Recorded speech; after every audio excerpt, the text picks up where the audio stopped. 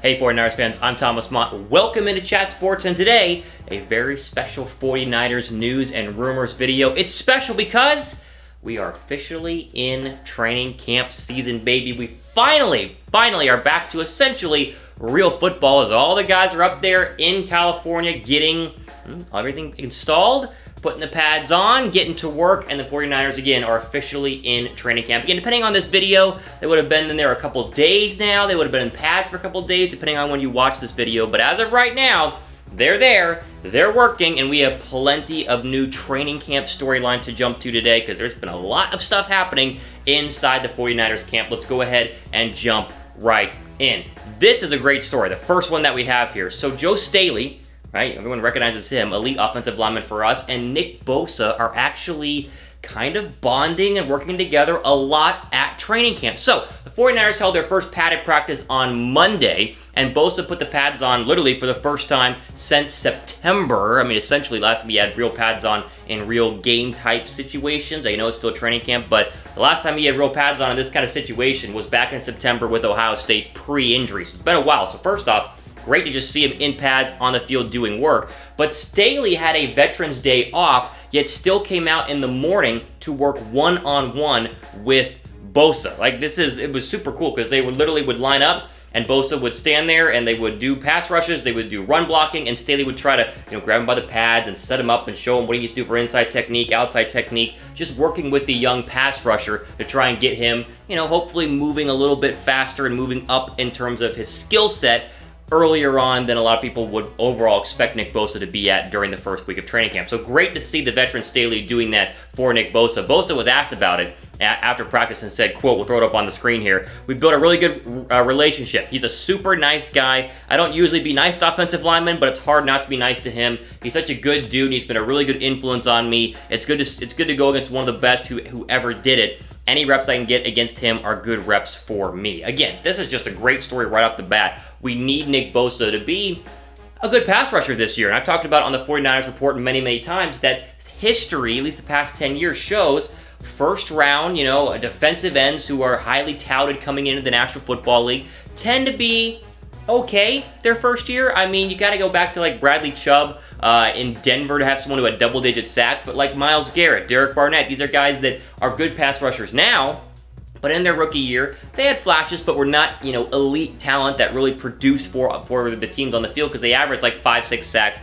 in their first year. So Bosa could go that trend, which is fine. It doesn't have to be elite year one, but if we could get him to rise up and be even better than a lot of people expect him to be in his first year, 8, 9, maybe even 10 sacks this year, oh man, it could be game-changing for the 49ers on that defensive line. But it's just great to see Staley and Bosa working together because a guy like Staley has dealt with a lot of pass rushers, right? He's an older veteran. He doesn't have to go out and help Nick Bosa. It was his veteran day off. He's supposed to be resting, relaxing, doing whatever he wants to do that's not on the football field. Instead, he's out there, he's working, and you just heard Nick Bosa's quote. They're bonding, they're building that good relationship. I love to see it. Question for you guys. How many sacks do you think Nick Bosa will have this year?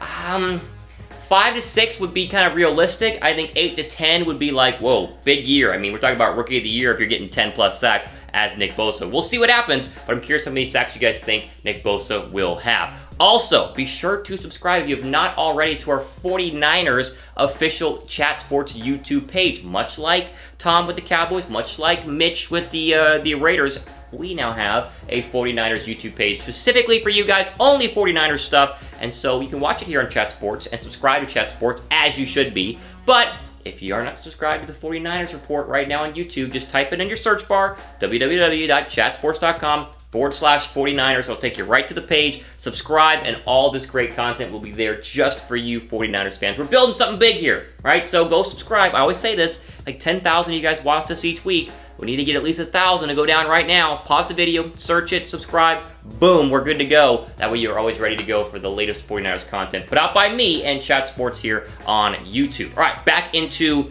the practice headlines from training camp. This one's interesting. Jalen Hurd, right? Many people, Jalen Hurd's a very polarizing rookie because we're not sure what he's going to be like.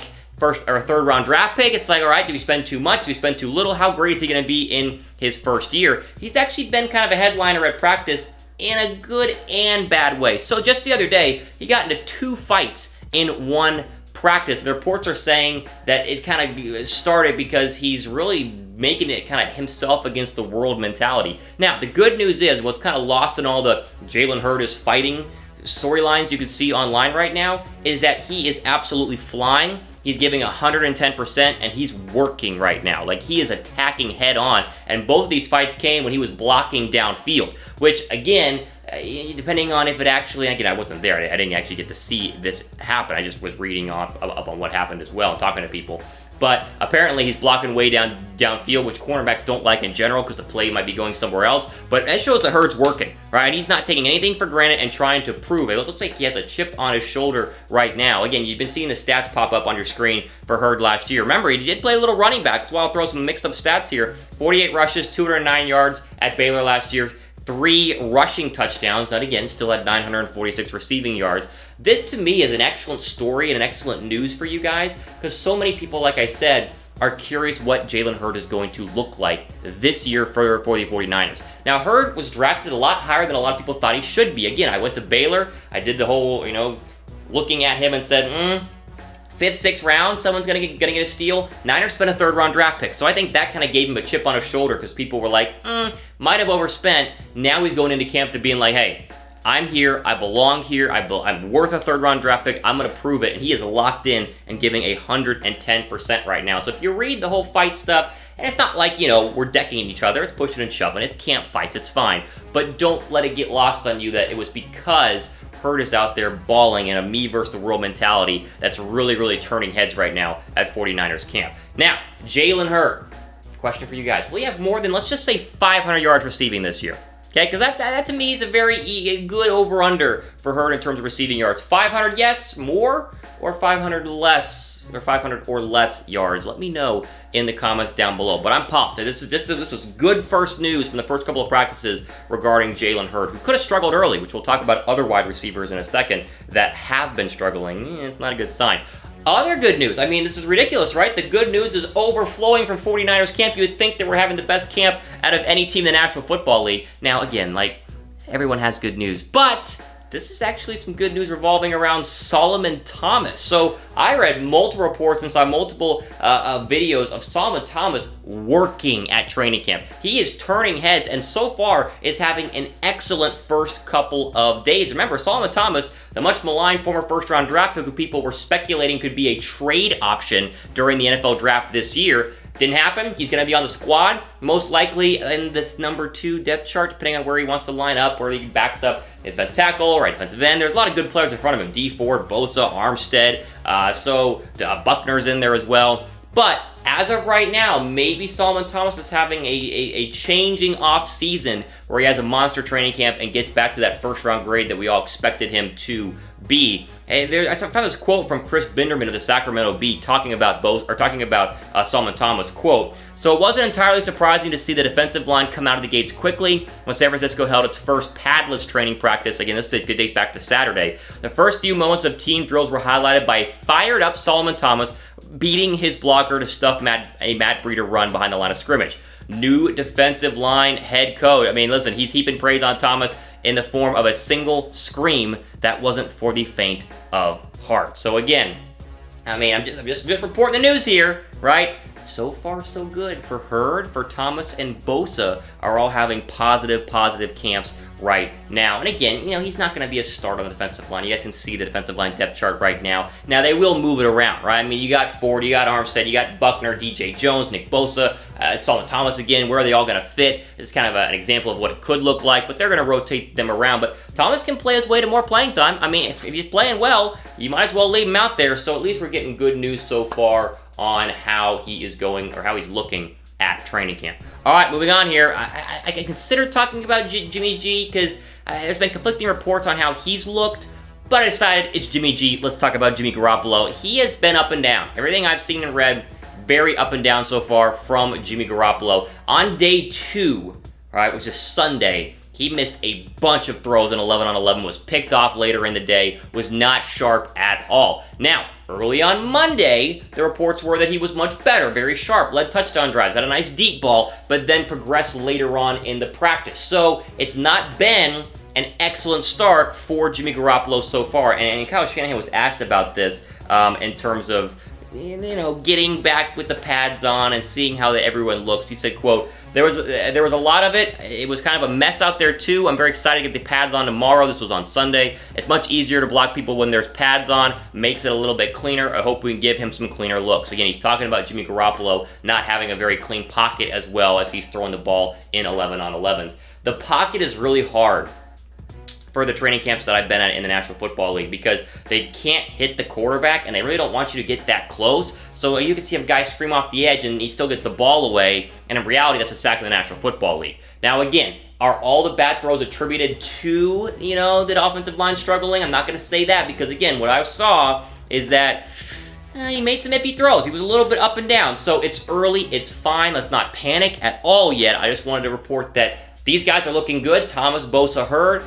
And so far, it seemed like Jimmy Garoppolo's been a little bit up and down at the quarterback position. Question for you guys, I don't know if this is injury related or not. Do you think Garoppolo will play all 16 games this season? Will he not miss a start? Type Y for yes, type N for no, down below. Okay, final headline here. I wanted to get a couple of wide receivers bunched together because there's a bunch of wide receiver news not named Jalen Hurd. And it's the fact that a couple guys' stocks are up, and one guy's stock is trending a little bit down right now. Jordan Matthews apparently is having a fantastic first couple days of training camp. Again, the wide receiver, the free agent signed, who was in Philadelphia last year and formerly with the Buffalo Bills, plays that kind of Hurd slot position. He's looked great. All the reports are saying that he has been fantastic. There's even one guy who was saying that he believes it's 101 beat writer, I forget who it was, 100% Matthews is going to make the team. He's just been that good. And again, he was like one of the leading receivers in the entire SEC for Vanderbilt when he was in college. So he has the talent, never really stood up to that in Buffalo or Philadelphia, but maybe, you know, you always turn a page with a new team. But Matthews has looked absolutely fantastic. The guy who's not looked good is Dante Pettis. Pettis has been very up and down, rough couple days, and has dropped a ton of passes that he should be catching. And it seems like the confidence is really lost right now early on with Dante Pettis. Kyle Shanahan was asked about Dante. He said, quote, I want to see him improve a lot. I've got a lot of belief in Dante, but I don't think he's there yet. I think there's a whole other level that he can reach. He needs to do it with size, with mentality, and just getting after it every single day. Again, everything I watched, everything I saw, read, the whole report on Dante Pettis struggled.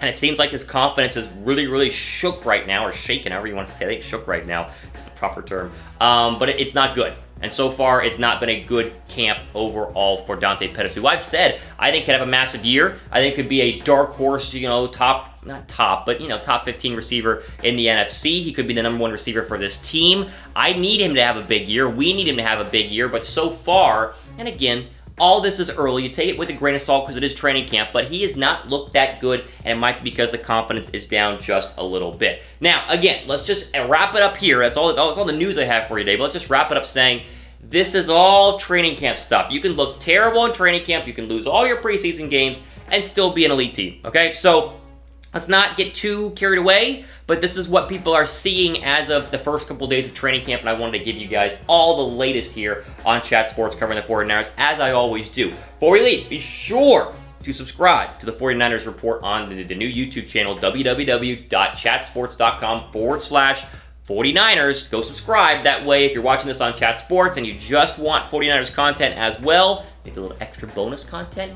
go on over to the new channel, hit subscribe, help us out. We'll help you out with fresh new videos. It's a win-win overall. Again, I'm Thomas Mott. Be sure to follow me on Twitter @RealThomasMott for all the latest and breaking news that I have for you guys. And of course, subscribe to Chat Sports.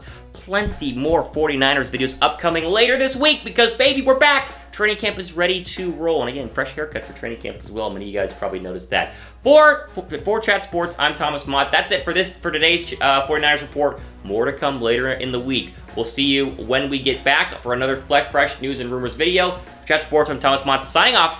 Enjoy the rest of your day.